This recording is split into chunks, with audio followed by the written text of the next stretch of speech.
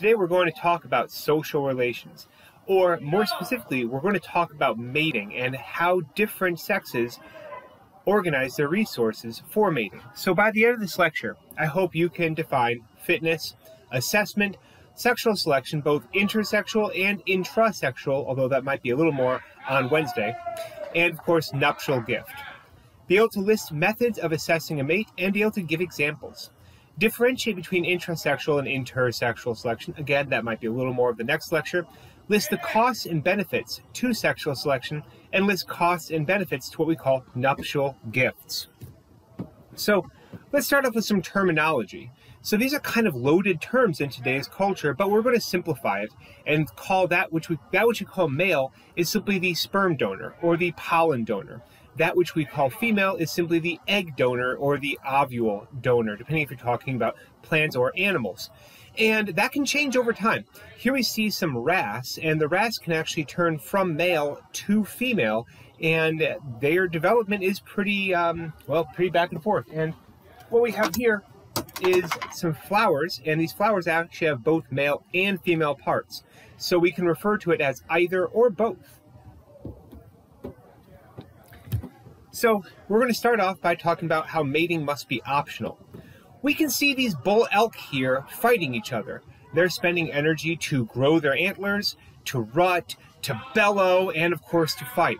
In doing so, they're using resources that could be used towards other things. And of course, they're making themselves more obvious to predators or hunters. And in fighting, they're expending energy that could be used doing other things. If you remember your allocation model, if you could spend energy elsewhere, we have to ask why you're spending energy here.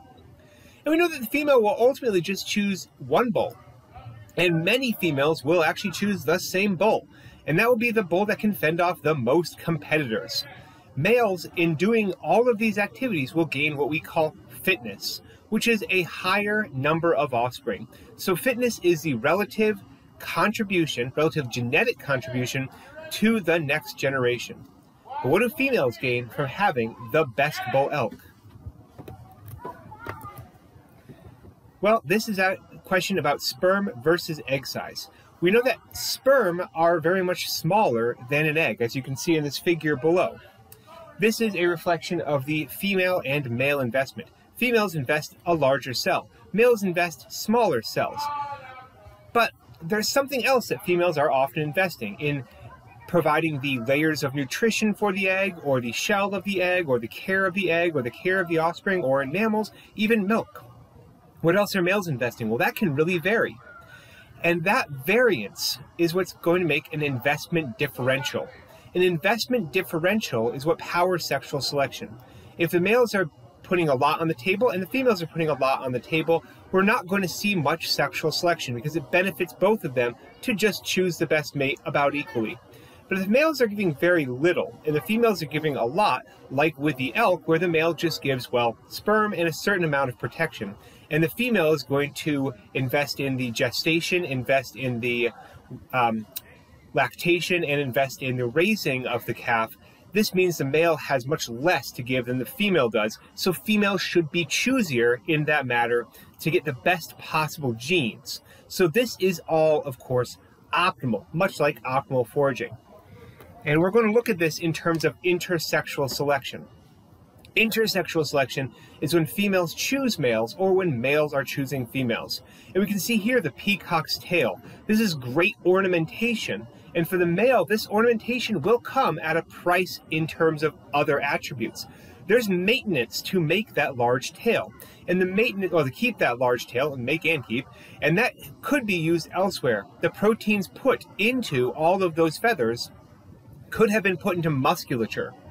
There is a caloric intake and input in the amount of time that it has to be spent preening that gigantic tail, as well as, of course, creating it. And there's a risk of predation. The tail is heavy and will slow down and escape. So, for the male, the cost in resources must be less than the gain that they're going to get in fitness. So they need to be able to invest a lot into these resources to make themselves look better in order to gain fitness. And we will see with higher investment differentials, we'll see a higher and higher investment of the males into their display, rather than into their offspring. So here's a good test of concept for this intersexual selection. We're going to see these tests in a greenhouse environment, or kind of a laboratory environment, for the hypothesis that predation is selecting against decoration. So these guppies can be more or less spotted on their tails. The more spotted ones are going to be more attractive to the females, but that's also going to represent a cost in terms of being more visible to predators. So we would hypothesize that in the presence of high amounts of predation, the males are going to be less colored. But in the presence of no predation, the males are going to invest more into their display. So they put these guppies into different pools. And in these high predation pools, they added pike cichlid. So over time, they saw in these pools a decreased color in male guppies because they have to balance the display against a high level of predation. In a low predation one, they actually just added something that is not as severe as a predator. And they actually saw increased color in the male guppies because it was worth more to put the spots on, and you wouldn't be preyed on as much, and you'd still attract mates.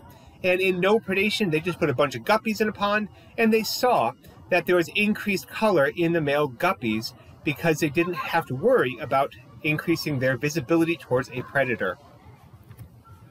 This was backed up by field observations confirming the laboratory experiment.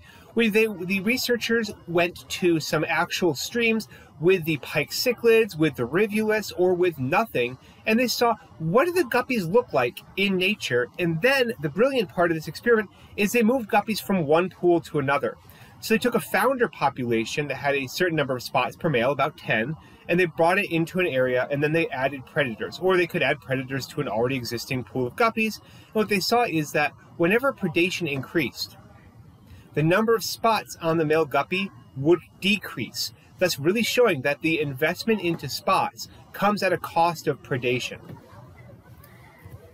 To better confirm this theory, this was evolutionarily reversed. The removal of the pike cichlids from the pond returned sexual selection as the primary factor that was actually making the guppies invest in things, and they actually increased the number of total spots. So let's think, what could be a future evolutionary trajectory for the population if they were to continue under low or no predation? And there are actually some really good papers written on this that some seniors presented last year, showing that the guppies actually increase the visibility of their spots even. So now we're going to look at, it's not just spots, but how do the females actually assess their mates? And this assessment comes in 6 different forms. We're going to move through these one by one. So kind of to give you the lookout, there's the courtship rituals, nuptial gifts, parental care, territory, appearance, and imprinting. This right here is a scorpion fly with a dead bug and a dead moth. And if you're wondering why it's carrying that moth, let's look. But not right now. First, we're going to look at courtship rituals. Here are some blue-footed boobies. And the male booby is showing his blue feet to the female booby. This allows the female booby to assess the health of the male. Torn up, parasite-ridden feet are indicative of a not very healthy male.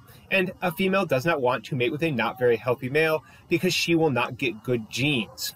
This also maintains species boundaries. There are black-footed boobies and red-footed boobies in the same area, and if a red-footed booby shows his feet, the blue-footed booby female will go, whoa, I'm not into that. Courtship rituals can also involve other things, because I just said the feet, that's appearance. And we're going to look at some nuptial gifts or other means of assessment that can be included within the courtship rituals. In a promiscuous species, which means a species that does not form long-term pair bonds, the ritual is the only thing the male does. The male just gives the ritual, the female sees the ritual, assesses the male, how well they do the ritual, mates, and leaves, and the male does nothing else except give a ritual and, well, sperm, which don't cost a lot. What about nuptial gifts? Something that does cost a lot. Here we have our scorpion flies. And the mate is going to get nutrients while they're mating. In fact, the larger the gift, often the more time the female spends eating it, and the more time the male has to mate with her. The increased amount of gift and the increased nutrients in the gift can actually increase the egg output of the females. This also indicates the suitor's foraging ability. Males that can capture moth are obviously better than males that can't capture anything. And the males here will actually sometimes just give their own saliva as a gift. It's better than nothing, but it's also the worst gift. So the bigger the cricket in this case, the bigger the cricket, the more likely they were to mate. So the higher mating success if they have a larger nuptial gift.